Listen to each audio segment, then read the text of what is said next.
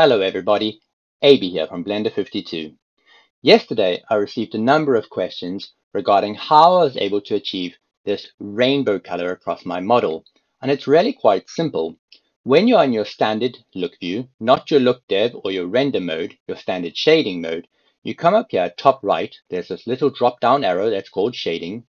Click there and you'll see I've got it set to random. Now this simply assigns a random color to every separate piece of your model. Now, ordinarily, it's set to material, which if we click on that, you can see this is how our model would normally look. Now, the great thing about these options is that you've got a number of different things which can really make your modeling experience all that much better. If we click on matte cap, you can see we've got a number of different shaders which we can apply to our model for different effects.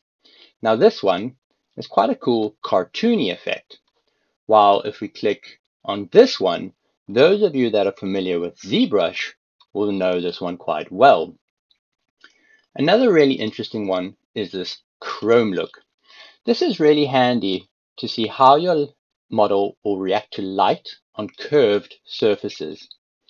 Using materials like this can also help you see if you have any errors or flaws in your model. If we look here, we can see we've got this weird little fold or overlap. So let me just turn on overlays. If we select this and go inside, we can see that we've got this crease line which is causing this issue. So we're just going to select that, turn it off, and when we go back in, we can now see that that little fold has disappeared. So as you can see, it's quite handy to see any errors.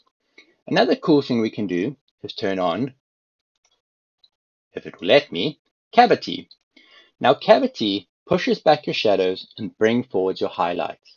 This really allows you to see all the little details of your model quite well. Another thing we can do is turn on shadows. As the name suggests, we now have shadows on our model, which is being projected by our geometry.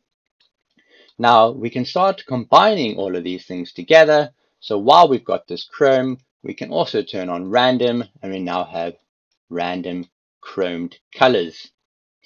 Another interesting part is if we go to Viewport, you can see this gray color here. If we click on that, we drag the little slider up, you can now see we have a nice white background. Now, it's important to remember that these are not materials. They're basically just showing how our model looks in this view mode. So if we push render, you will see, give it a second, that I'm actually still in cycles and that none of those colors are even appearing.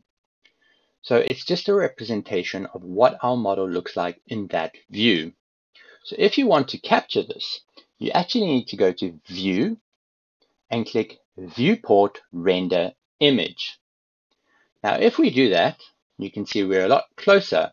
However, the quality is not great, our background is missing, and it's not ideal.